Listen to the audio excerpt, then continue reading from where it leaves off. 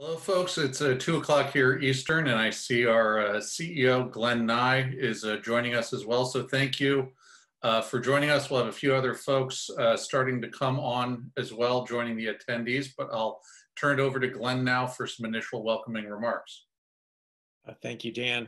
And I've got my mute off here, so thank you for your welcome. And I will apologize in advance if there's any noise on my end. There's a construction project going on at the house next door. So such are the tribulations of working from home in the COVID era. But Ben, thank you so much for being with us. And we appreciate you sharing your time with us today.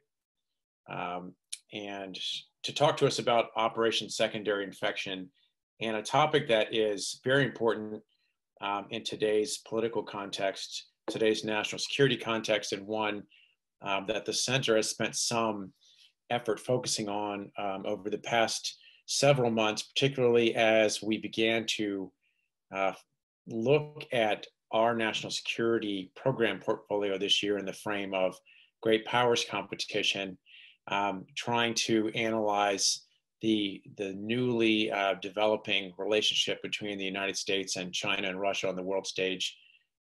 But also as an organization that studies the relationship between the presidency and Congress and the nature of the relationship between those institutions and the American citizenry, and on trying to understand how our politics has reached a low in terms of polarization. I think a low in terms of just the carrying out of our public dialogue, and as an institution that tries to facilitate a better functioning federal government so we can achieve our national security aims and foster an understanding of both the international and the domestic context that feeds into that. Ben, your topic is very interesting for our work. And so again, I want to thank you for being with us. We will invite attendees, of course, to participate in the discussion as usual using the Q&A function at the bottom of the screen, or if you want to open the participants panel and raise your digital hand, we will recognize you after giving Ben an opportunity to provide some opening comments, some thoughts about Operation Secondary Infektion. Ben, we'd love to hear a little bit of the background, why you took this project on, what went into the project and the work, and what are the top takeaways for us as a group of people seeking to further the better functioning of the U.S. government and the protection of American national security through a deeper understanding of our adversaries in the world. So with that, Ben, let me turn it over to you, and thank you again for joining. Proud to have you on the center's webcast today, and I'll turn it right over to you, Ben. Ben, that's great. Thank you very much, and thank you for inviting me. It's a pleasure to be there remotely from very, very rainy Scotland right now. So I've got a slide deck which I'll show in a minute, but just for context, I'm currently the Director of Investigations at Graphika, which is a New York-based social media analytics company, and I'm an external non-resident fellow at the Atlantic Council's Digital Forensic Research Lab. And in both those jobs, I've been involved for the last 5 years in trying to dig out some of the information operations, the influence operations that are running online. And part of that work has been building a relationship with the tech platforms. And one of the things which has happened is we're now in a situation where before the platforms do a takedown, they will actually share some information that they are legally allowed to share with external researchers before they do the takedown. So we're in a situation where we can sometimes get leads from one platform saying, hey, we think we found something. And as external researchers, what we can then do is say, well, thank you for that. We're going to look across all the other platforms we can think of.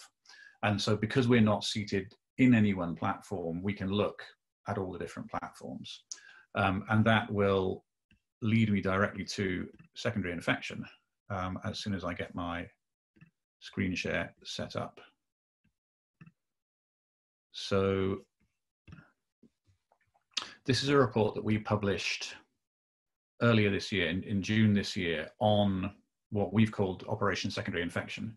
It's named after the Soviet era Operation Infektion, which was the libel that the United States had created the AIDS virus in a weapons lab, eerily similar to what we're now seeing with COVID. Secondary Infektion was a collection of information operations on social media, run from Russia by a central entity. We still don't know who that entity was. We know that it comes from Russia. We have a technical attribution from Facebook. We have all the supporting contextual evidence that you could ever want to say this is Russian, but we don't know which organization inside Russia is running this. And that's one of the big gaps in our knowledge. It started, for me, it started in about May last year, when Facebook took down 21 accounts on its platform, which it had attributed to this operation. And they came to us at the DFR lab and said, right, here's 21 accounts. Have a look, see what else you can find. We've been publishing on it for over a year now, and I'll give you some of the highlights in this talk. But as we sit here right now, we've found over 2,500 pieces of content from this operation across more than 300 platforms. I was frankly amazed that there were that many platforms out there, but that we've got, I think 326 is the current number of secondary infection stories. So it's an enormous rambling operation. We call it a collection of information operations because it's been running for at least 6 years. The earliest posts we have were in Russian in January 2014, targeting the Russian operation. It was still running in April, May of this year in English. And it's run over 2,500 articles. It's operated in at least 7 languages.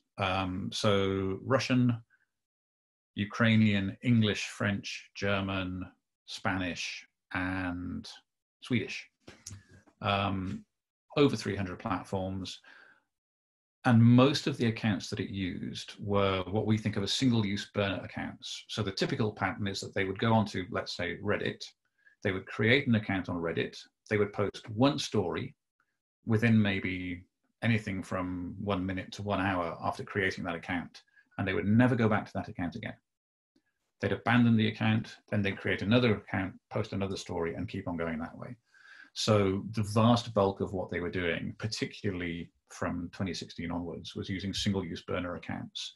Now, this meant that it actually became relatively easy to identify a secondary infection story once we'd found it, because you look at it and every single thing that's posted on it comes from a single-use burner account.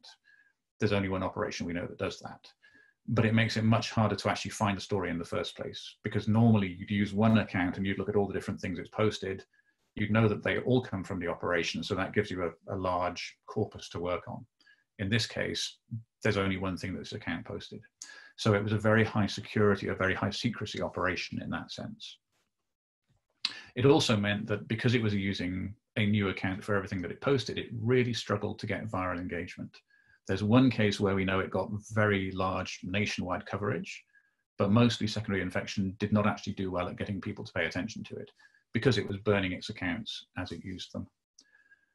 Over the course of 6 years, it posted on a lot of different subjects. The one it did most was attacking Ukraine.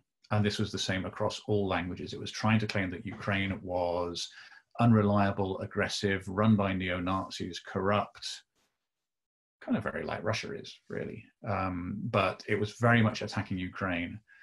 The next target was the United States/NATO. So it would quite often conflate the two. So the accusation would be that the US is trying to stir up a color revolution in Armenia or Azerbaijan or Ukraine or any country around the Russian periphery. It posted a lot about how evil and divided and weak the European Union is, particularly around Brexit, but also around migration. It attacked Kremlin critics a lot. Its very earliest posts were targeting the Russian opposition, way back in January 2014, before the Crimean operation started.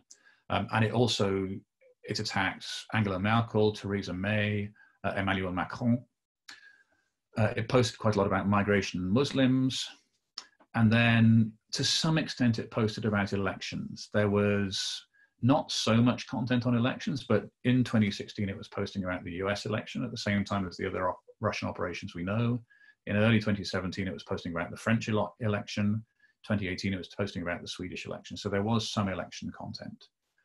And from about late 2015 through to early 2018, when Russia was having its diplomatic row with Turkey, it attacked Turkey as well. So it was very much mapping onto Russian geopolitical narratives and geopolitical concerns.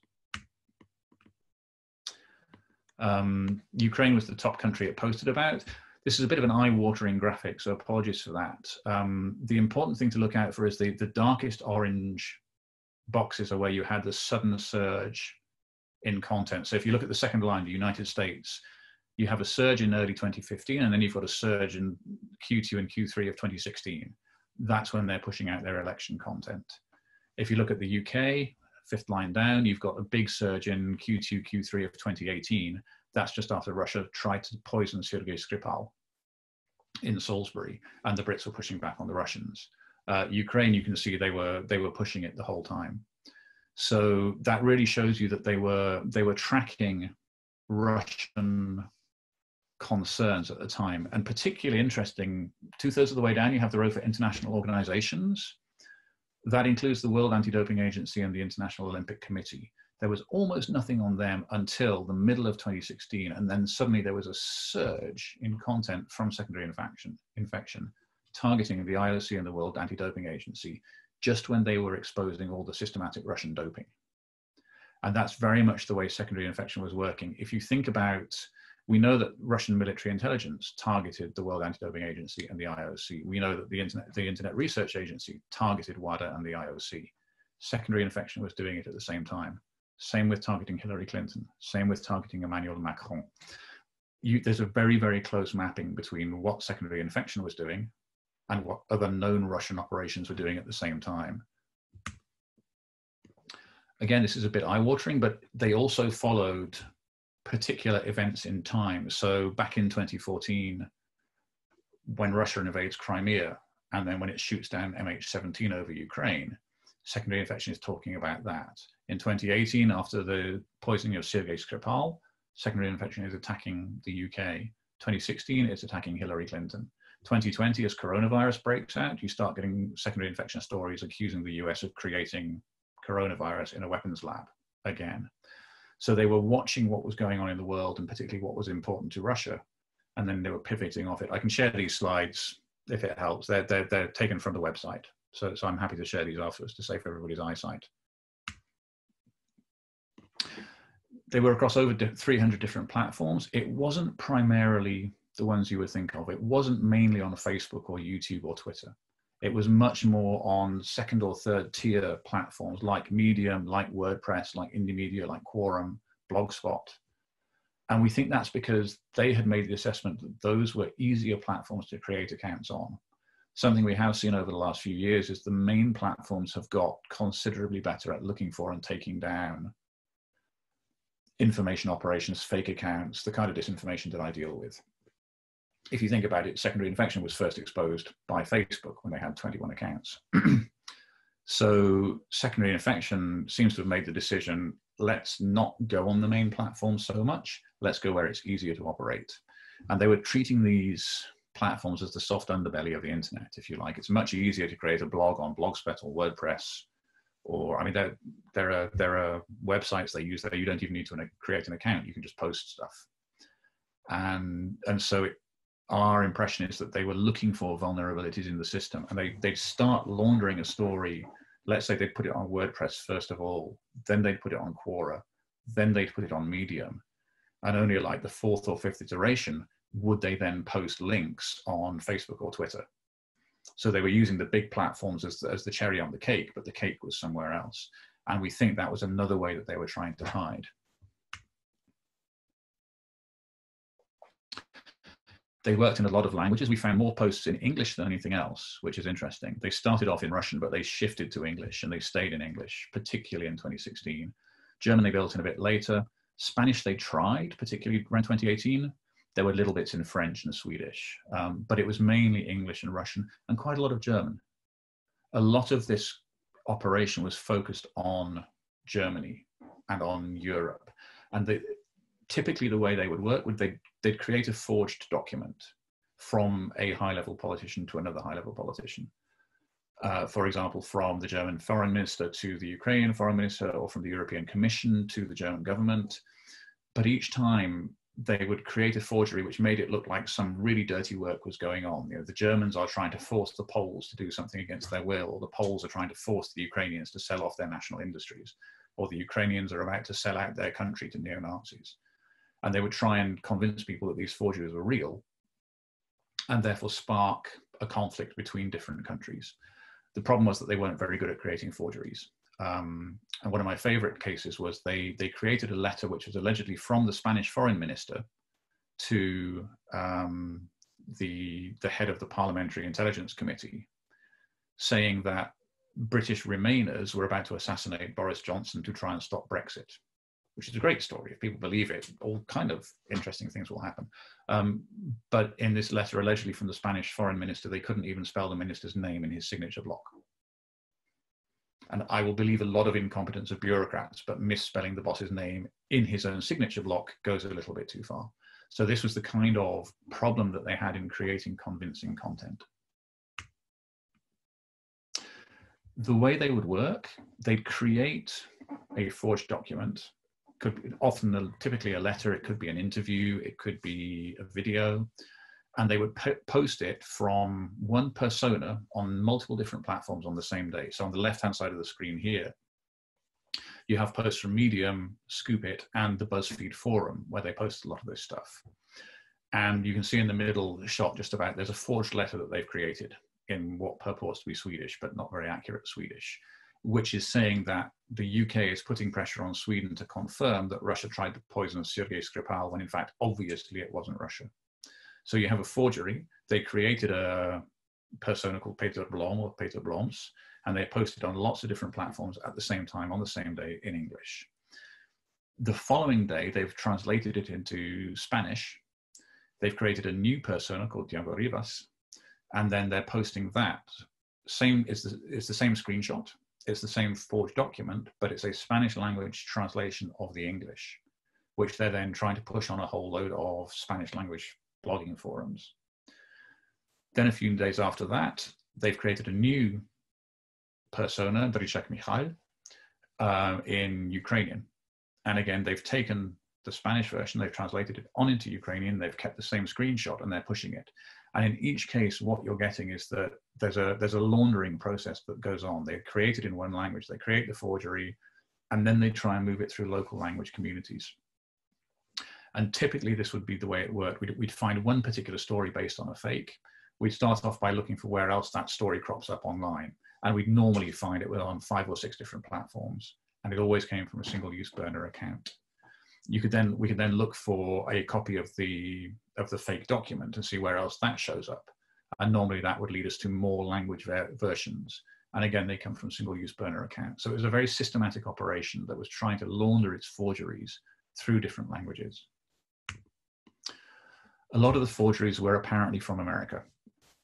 So we had a fake letter of the US accusing the Ukrainians of, well, first of all, the US was illegally selling arms to Ukraine back in 2015. And then the Ukrainians were sending them on to Bashar al-Assad.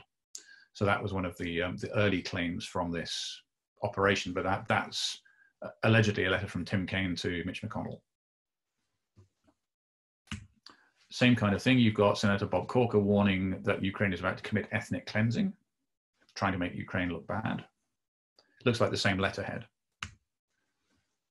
You've got Ron Wyden advising Senator Corker that the US should support an Islamic university in Saudi Arabia, which is a story that they were pushing in very anti-Islam parts of the web to show, look, the Americans are going to be training the next generation of jihadis.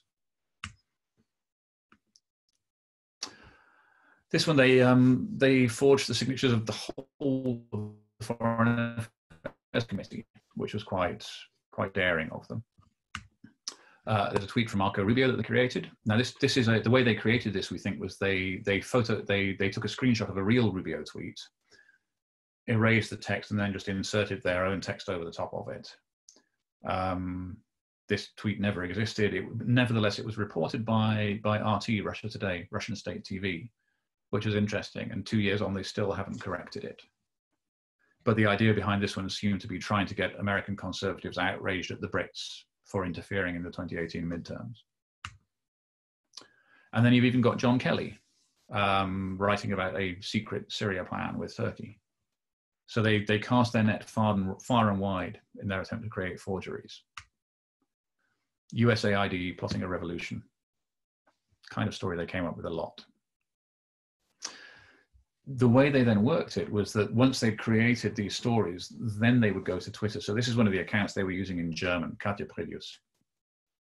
And the link that this account is sharing is a link which the operation itself created. It's a story that they posted online about the US and Poland conducting a secret war against Germany.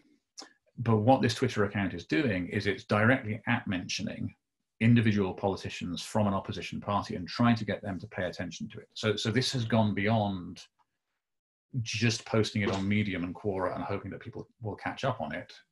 Here, they're actually posting it directly to politicians and saying, you need to pay attention to this.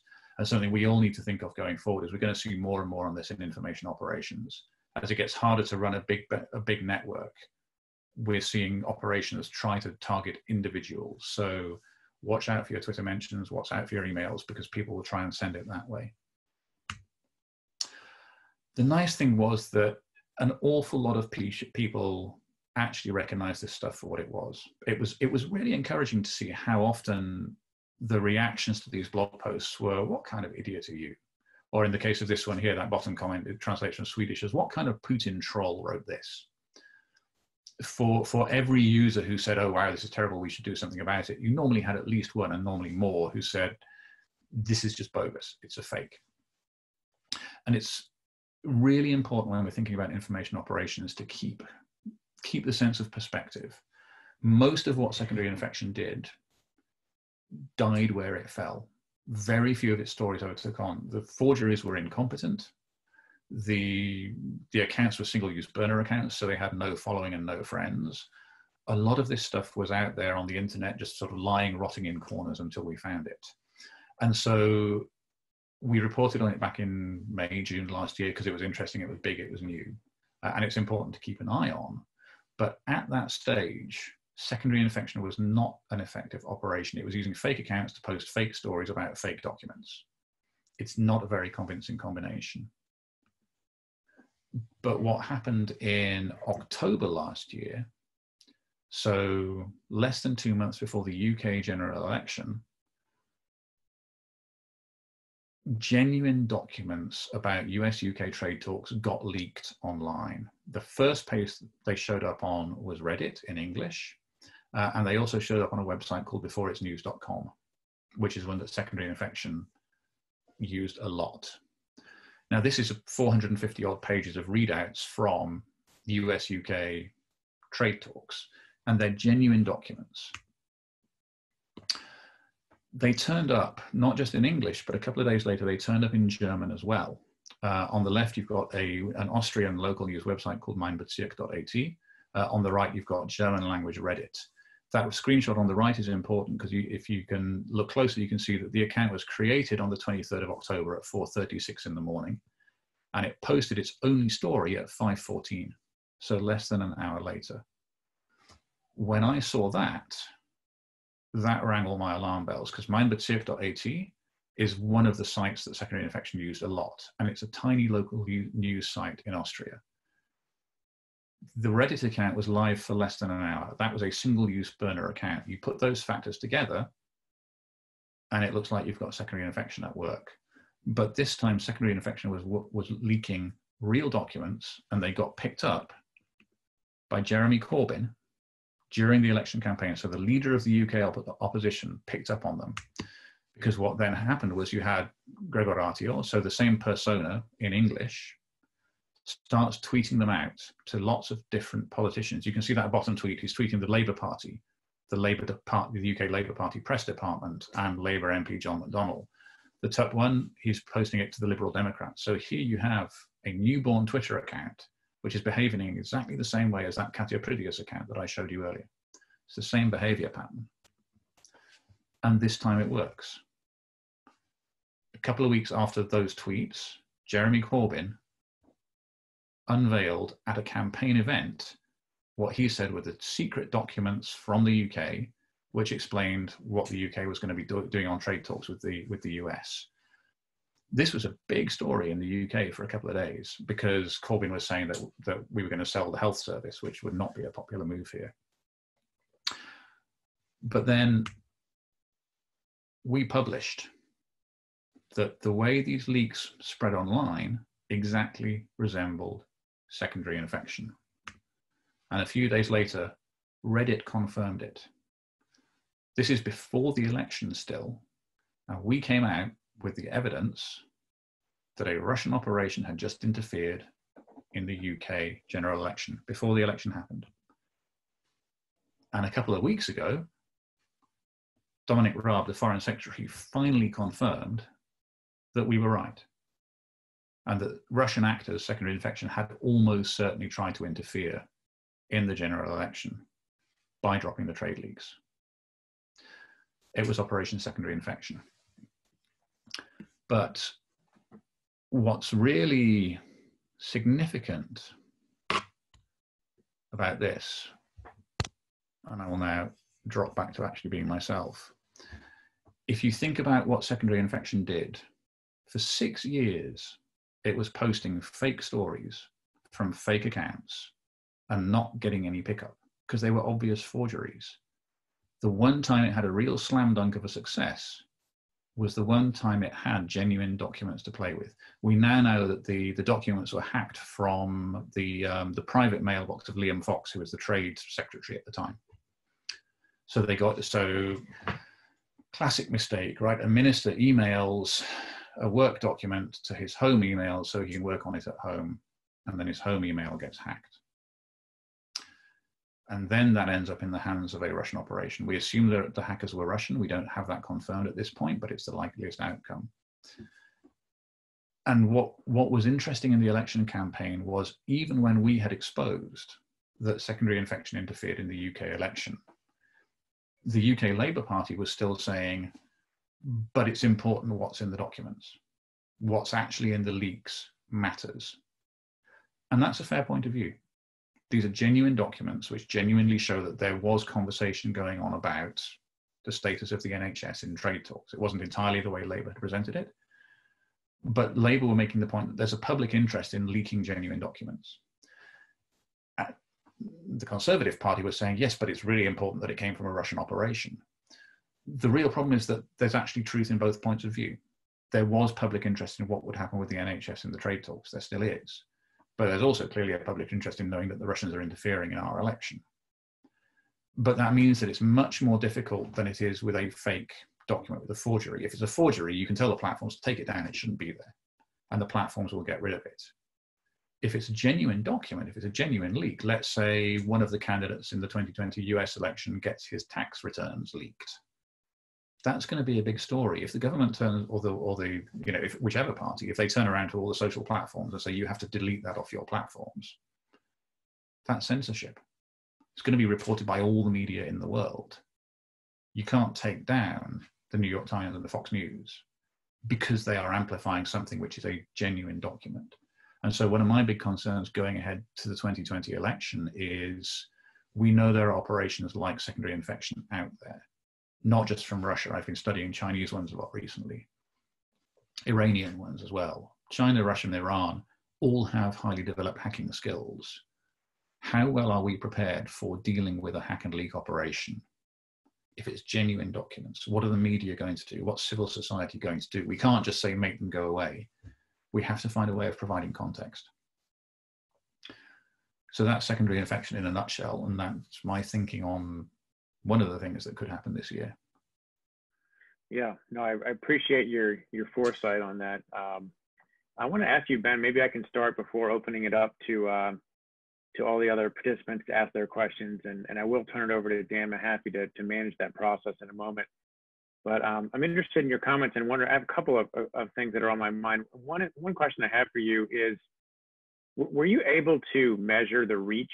You mentioned you could see kind of where they posted certain articles, and there are different platforms, and if some of those reveal how many people watch certain pages. Were you able to analyze how wide the reach was of particular efforts to get this, this disinformation out there? And related to that, were you able to do any kind of assessment of the effect, i.e., this drove that set of people to take some actions? What was the kind of extent of your research into that level?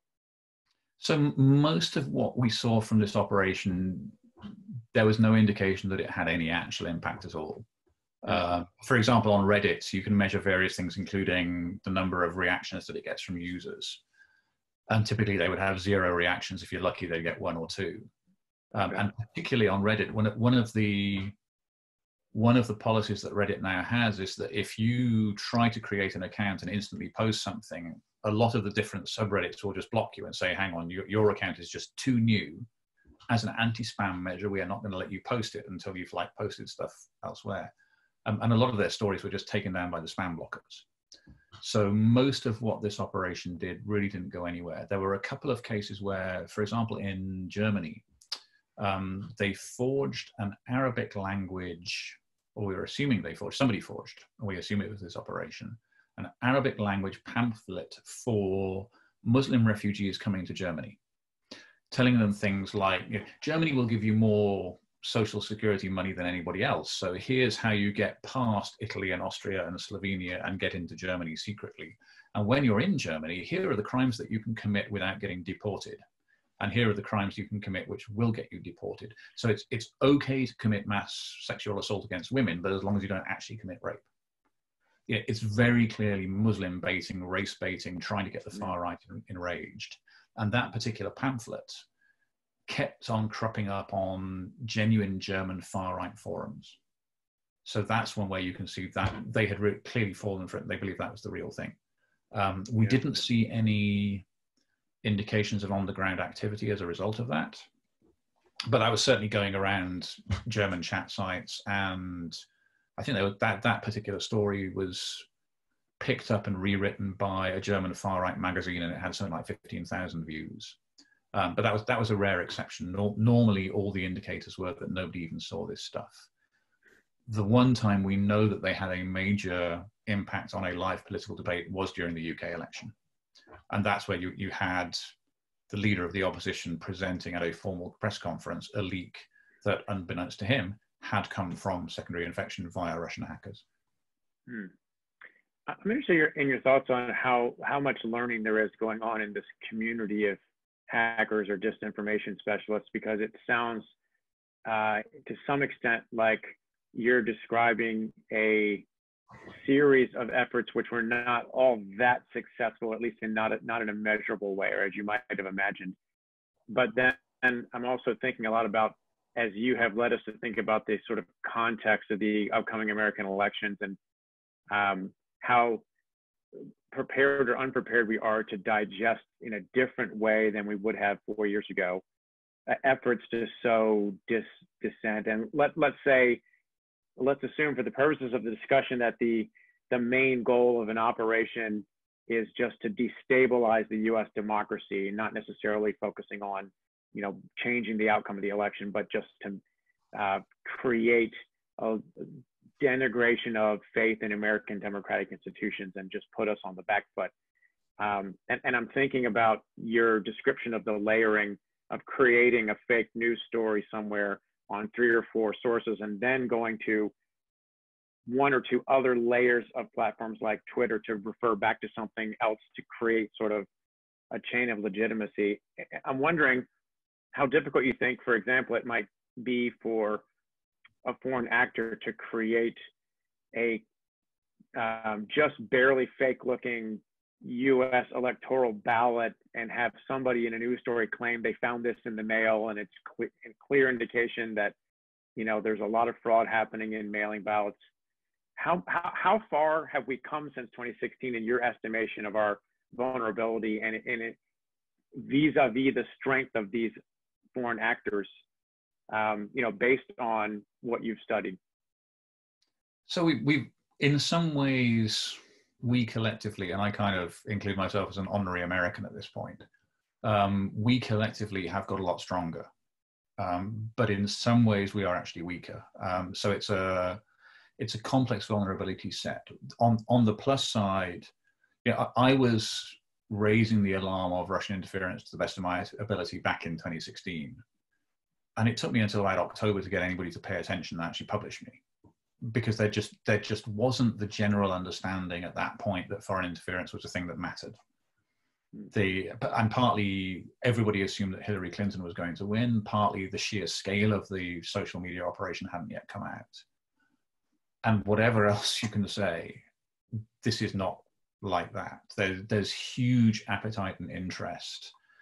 The platforms, and I'm thinking particularly the big three, Facebook, Twitter, YouTube, have done a lot of work on information operations. To start with, accepting that these things are real and can be a problem.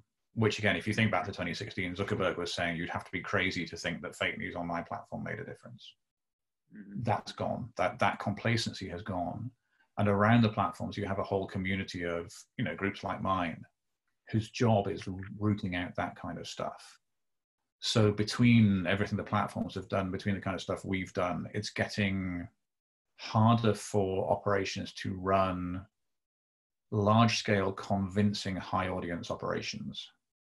You can do a really small-scale one, which is convincing. Like you can create one persona and try to develop it and hope that that will go well. You can go very large-scale and spammy, which is what I've seen China doing more recently. But it's spam. You're not going to get much attention paid to it.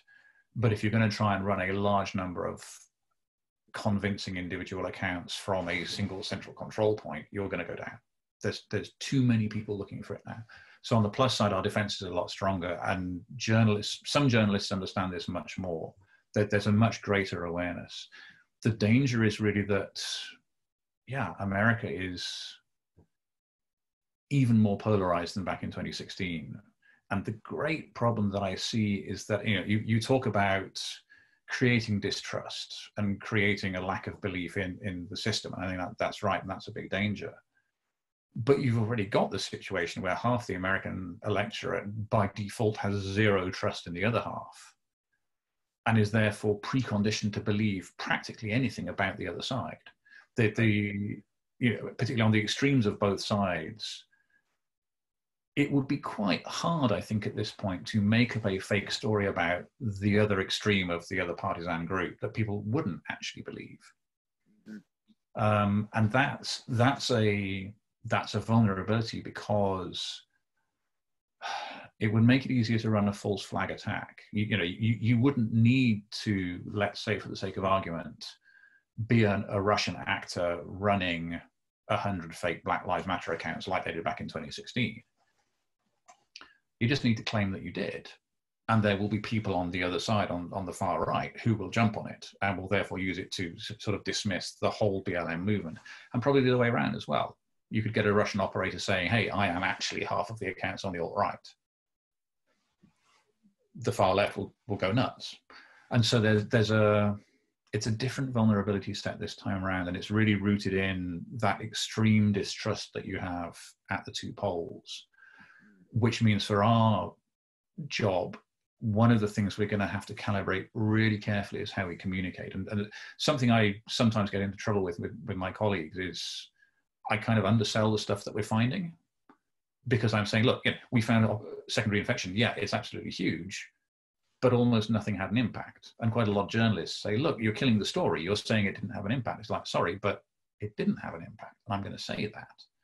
But we have to be really careful when we're pointing at, if we find a network, there's always this temptation, if you're the one who found it, to get very excited and say, wow, look how big this is. And you've really got to actually sit back and say, yeah, but sure, it's across 300 platforms, but its total readership is me. That's not actually probably even something worth reporting.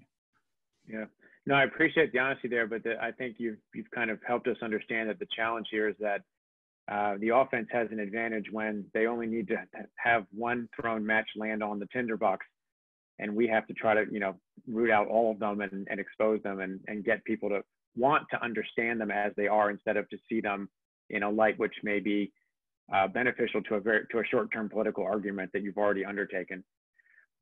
Thanks, Ben. I can see that we've already got some questions coming in, so I do want to turn it over to Dan to field some of those questions. But let me just remind all of our participants, if you'd like to ask a question, you can type it in under the Q&A button, or if you press participants and raise your digital hand if you want to be recognized live and ask the question yourself. All right, Dan, let me turn it over to you. Go ahead and let's start to take some of these questions for Ben. Great. And Ben, the first question I have here follows up on what you've just said about impact. And the question is interestingly written, saying, if they had a PowerPoint slide deck that they were bragging about their accomplishments, what do you think it would say? That's a wonderful question. And one of the things, particularly with secondary infection, we kept on coming back to was, what do these guys think they're doing? Because in many ways they were, I mean, I sometimes wondered if this was a punishment detail. Right, you haven't been good enough at the troll farm, so now you've got to send a story viral, but you're only allowed to use each asset once, and you're not allowed to write in competent English, and you've only got a dodgy forgery. I mean, it's almost like Sisyphus in hell, right? But we don't know the answer. A couple of points on secondary infection, particularly, one of the theories is that it was a training operation. It was teaching people, how do you create burner accounts? How do you operate on all these different platforms? You don't really care so much about the content that they're producing. You're teaching them the approach. That's one theory. Another one is that they were working the budget, which is a very Russian thing. You have to produce 5 stories per week. Okay, here's our 5 stories. If their boss is particularly not tech savvy, you can actually say, look, we posted it on Medium, and here it is on Quora and Reddit and all these other ones. We've done really well. It's like, yeah, but you posted it yourself. So we don't know about that. But there are big differences between the different operations. So we know that the Internet Research Agency was obsessed with metrics. They would A/B test different, they do like 2 slightly different variants of the same post and see which one worked better. From what I remember reading, like the internal Troll Factory files, they got bonuses if they got more than a certain amount of impact. They were very good at getting picked up by the mainstream media. So the Internet Research Agency was a very different beast. There's a Chinese operation that we uncovered last year called Spamiflage Dragon, which is massively spammy, hundreds and hundreds of accounts, mainly on YouTube, and then amplified on Facebook and Twitter, where it looks like every single post has maybe 50 responses, but the more you dig into it, the more you realize that every one of those responses comes from the operation. And so there it looks like they're trying to make it look like their numbers are convincing. Again, we don't know, is that trying to prove to the boss that they've done good work, or is it trying to make it look more attractive to real users? On a lot of this, we kind of have to draw the best conclusion we can from incomplete information. And it could be that there are other metrics that they're looking at that we don't know about. In the sort of contradictory sense or devil's advocate viewpoint here from one of the questioners, would democracies benefit from more of these hack and leak operations that provide information of public interest, even if it is coming from a foreign government targeting the country? I mean, that's the really problematic question, because if it's a genuine document, then there may be a public interest in it. And there are a couple of challenges there. I'm not saying, I mean, leaks play a part in politics. They always have, they always will. Sometimes those are weaponized leaks. I mean, I seem to remember that the US joined the First World War because of stuff that the Brits leaked at the right moment, right? But it was genuine stuff. So there is a real impact from that. But a lot of it comes down to the context and the way that it's reported, because there is a difference between a disgruntled employee handing over a document from the institution where he works and Russian hackers breaking in, stealing it and weaponizing it at the moment of their choosing. Because what they are trying to do is somehow swing the election debate. They tried it in the UK and it didn't work.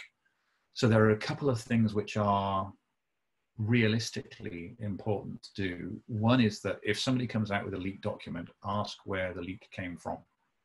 And sure, if it's a journalist, they're not going to tell you what their source is, but at least you need to hammer on the question, do you know who the leaker was? Do you know how it got out there? If it turns out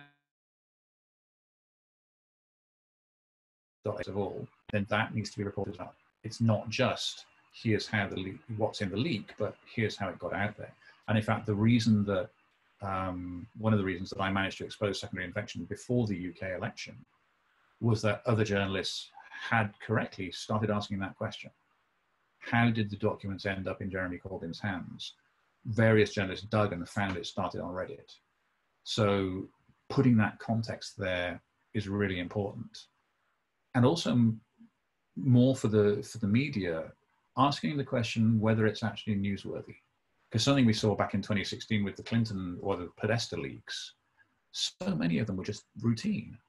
There was no actual story there, but journalists were covering them because other journalists were covering them. Everybody had to have their Podesta story. And so they built this meta image of corruption and untrustworthiness and, you know, all the emails and stuff. When actually it's like, guys, he's ordering pizza. So what? And so yes, there can be a public interest in leaked documents, but part of the conversation needs to be, is it really interesting? You know, if it's the president's tax returns, I think, you know, any outfit in the country would bite off your arm to have them, and loads of people will want to read them. If it's what the president had for breakfast, why is that a story? So I think you're right. It's a nuanced conversation. It's not an easy one. But the things that you have to have in there are the context of how did this stuff get out into the public domain, or how, not even how did it get into the public domain, how did it leave the private domain in the first place? And then, is it actually newsworthy? I think it describes that journalists have to provide more context for how they got the information, or a warning label, for lack of a better term. But with the follow-on question here too, where I see recent events with FireEye unmasking the ghostwriter campaign, do you see any connections? Have you identified any between that and secondary infection? Only very slight ones. So one of the odd things is that there's a couple of stories out there which look very like secondary infection productions, which came out at almost exactly the same time. And it almost felt like there was this sort of concerted attack on Poland and Lithuania particularly, all in, I think it was the very end of April, about the 20th of April. So the timing is weird, but once you drill down beyond that, there are a lot of differences, starting from the fact that the Polish stuff and the Lithuanian stuff was in Polish and Lithuanian. Those are not languages that we've seen secondary infection work in before. There was hacking and defacing of websites, which is not something we've seen secondary infection do before. The context fit, the overall style, and accusing NATO of spreading disease around Poland and Lithuania, yeah, bang on. That's exactly the kind of thing that secondary infection does all the time. So there are resemblances, but in the detail of the TTPs, there are a lot of differences. And so I looked at the Polish and Lithuanian stories way back when they actually happened, and my feeling was, yeah, this doesn't feel like our guys. And then there's a couple of stories that came out which felt much more like them. It would be really nice at this point if we knew who was actually behind secondary infection, because it almost feels like what you might have is two units within a bigger system which have been working in parallel, but are actually starting to coalesce around the same targets. It could be they've been ordered to do the same thing at the same time. It could be that they're actually starting to cooperate a bit more. We're not sure, but some of the key elements of Ghostwriter, like the hack and deface, is not something we've ever seen in 6 years of secondary infection. So it feels substantially different. One of the questions asked if this methodology, perhaps going to the lower tier websites or laundering it as you show in your presentation, was it designed to flummox the higher level social media filters that Facebook and Twitter had put in response to 2016? Yeah, I think yes, I think it could be. I mean, one of the interesting things we saw was that secondary infection changed its style quite a lot in sort of June, July 2016. And we don't know why, but it was very much around the time that Russian military intelligence was hacking and leaking. It's secondary. So between kind of late 2014 and mid 2016, secondary infection actually ran half a dozen personas which were regularly on under the same name on WordPress and Blogspot and Twitter and Facebook. And it looked like they were trying to create at least semi-believable characters. And they dropped them all between June and July 2016 for unclear reasons. And from then on, they were obsessively using single-use burner accounts. And a lot of the time they were staying off the main platforms. I think you're right. I think that was, I think what they wanted was a URL that they could then build everything else off. Because one of the interesting things is that they particularly liked CNN iReport back in the day, which was like the CNN crowdsourced, anyone could write anything, and the BuzzFeed community. which has a buzzfeed.co.uk URL, but that's not the same as buzzfeednews.com. But it's a URL with BuzzFeed in it. And there were a few times where they'd post a story on the BuzzFeed community, and then they'd run stories elsewhere saying, look what BuzzFeed says. So I think it was partly to generate a URL which they can use elsewhere, and partly for the big platforms. If you're sharing an article, you're not actually putting your own content there, so you're sending up less of a flag. So I think it was a combination of those things. This was always a very, very defensively geared operation. The single-use burner accounts mean you're almost never going to get a viral impact, but it's going to make it really hard for any kind of investigator to work out how big your operation actually was. And I think using the small platforms was probably part of that. You put stuff where the big platforms aren't going to see it, and you kind of let it mature there, and then you post it on the main platforms at a later stage. One of the questions here talks, as you acknowledges that we still have vulnerabilities, but as we become more aware, governments, major platforms, and I'll add to this question, I think even individuals, to borrow from the parlance of the time, immunity in a sense to misinformation grows. How do you think that will that impact is affected by our awareness of this? So it makes it difficult. I think it's going to be difficult for anyone to run the kind of operation that we saw the IRA do back in 2016, where they were running quite a large number of very vocal, very high-profile accounts, which were linked on the back end. I mean, some of them even had Russian phone numbers. It was crazy stuff they got away with back then. I think that is harder. But you see from Secondary Infektion in October, November last year, they managed to fundamentally change the dynamic of the whole election debate for 48 hours. And it would have lasted longer if we hadn't exposed it. By that combination of hacking and leaking, but leaking online in a way that we'd already recognized. So I think the way I would characterize it if this was a football game or a rugby match, back in 2016, only one team was actually on the field. They had it so easy. I mean, they created an account called Tennessee GOP, which was pretending to be the Republican Party in the Tennessee, and they registered it to a Russian mobile phone number. And it lasted for a year and a half. I mean, it's crazy stuff looking back on it. That would not happen again. But, we saw from Secondary Infektion that as of October, November last year, there was effective interference in the UK's general election. Different way of doing it. And something which we're likely to see more of is, rather than this kind of very public IRA-style trolling, we'll get more direct messaging of influencers, more attempts to land a story in front of journalists. We've seen various, like Iranian operations, for example, building up fake journalist personas so that they can then plant their stories, not so much in the top tier publications, but like 1 or 2 tiers down. So there's still that. And in terms of impact, it's unpredictable, but 2 really important features in impact are journalists and politicians. We've seen many occasions where a journalist who's in a hurry or a politician who has a point to make has picked up content directly from an information operation and put it in front of an audience of millions. I mean, in classic example, in 2016, there was a US academic who had decided that Google was rigging its auto results in favor of Hillary Clinton on the basis of no scientific evidence. He wrote a 5,000-word article on Sputnik, right? Kremlin-controlled outlet, saying Google is messing with the election and it's favoring Clinton. That was then picked up by InfoWars, which got picked up by Breitbart, which got picked up by Fox News, which got picked up in a speech by a chap called Donald Trump. So you've gone from a Russian information operation based on, frankly, somebody well-meaning but unscientific, all the way to a president in the space of 10 days. And at that point, all the major newspapers had to do an article on what is Trump saying about Google and auto results and why is he talking about it? And you've got an audience of millions. That's a massive impact. And it starts from a very small place.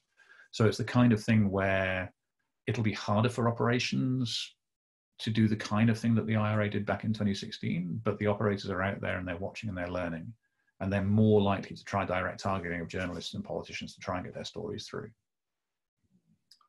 Looking at the clock, I think this will probably be our final question. So Ambassador Tom Pickering, our chairman, has asked, beyond secondary infection, what was Russia's greatest success in influencing the 2018 elections? And if I may add to that, since we're getting to the end here, after what you saw with 2018, what do you think we need to be aware of in 2020 as we approach November? Sure. So, I mean, two very nice questions. So in 2018, what was interesting was how badly they did, but not because they were playing bad offense, it's because we were actually playing good defense. On the Sunday night before the midterms, the FBI tipped off Facebook and Twitter that they had identified Russian interference on platform. The platforms took it down and published it within 24 hours. Within 48 hours, the analyst community, guys like me, had already analyzed what we found.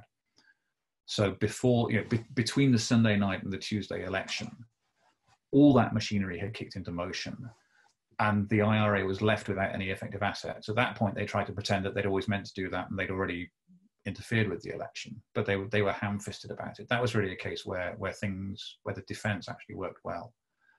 In terms of the election this year, there's a couple of things I'm worried about. One is still hack and leak.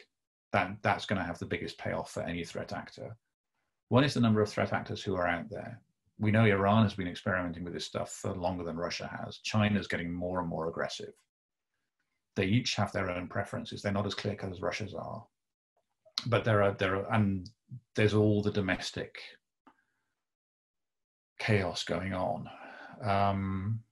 And then the other problem is that even more than in 2016, one of the biggest targets of disinformation this time is going to be the election itself.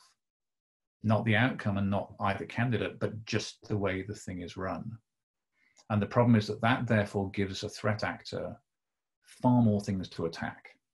They can launch disinformation about the candidates, or they can launch disinformation about the social media platforms, or about the electoral bodies, or about the postal service. Or they can run stories on the day saying, look, here is electoral, ballot box stuffing or busing people in to vote, or people voting 5 times, or bias on the part of election, just the polling stations, right? There are so many different things they can attack. And added to that, because of COVID and because of the situation with postal voting, the assumption now is that we're not going to find out on the 3rd of November. We're probably not going to find out for days or weeks afterwards. And so there's much more time for threat actors to try and attack the election. And the kind of thing you could potentially get, I mean, we're very, very hypothetical now, but what happens if somebody puts out a video between when the polls close and the results come out saying, here are election staff in a polling station changing the results, or here are election staff, it's only audio and it's discussing changing the results, or it just sounds like which candidate they hate. Or there's so many different variants, but what it means is that the period of uncertainty is going to be longer than usual. We're in this polarized situation where whoever wins, there's going to be a lot of losers who think they were robbed. Losers in the sense of people who lost, not any kind of pejorative there. People will want to believe that they were robbed, and therefore they will want to believe anything that validates that. And so you'll have a very receptive audience for that kind of disinformation. So I think actually the biggest target is really the credibility of the way this process is being run.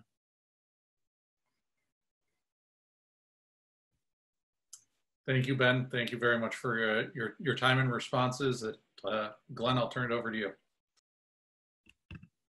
Let me just repeat what Dan said and say thank you, Ben, for joining us from overseas, and thank you for your work on this topic. It's obviously one of great importance to us, not just the learning of the detail, but the helping us to understand what role we need to play in our awareness of this, and to keep this this story being reported so that we can learn something, and hopefully the US, the UK, Western democracies can do a better job at being agile and defending against these types of operations. I think clearly the very success of our democracies requires us to get better at this, and you're playing a key role in helping us do that. So I want to thank you again, Ben, for doing that and for sharing your time with us and sharing your expertise and your findings with us today. So thank you on behalf of the Center for the Study of the Presidency and Congress, to you and to all of our participants for joining us today. Everybody be well, and we'll see you soon. Thanks very much. Stay safe. Bye.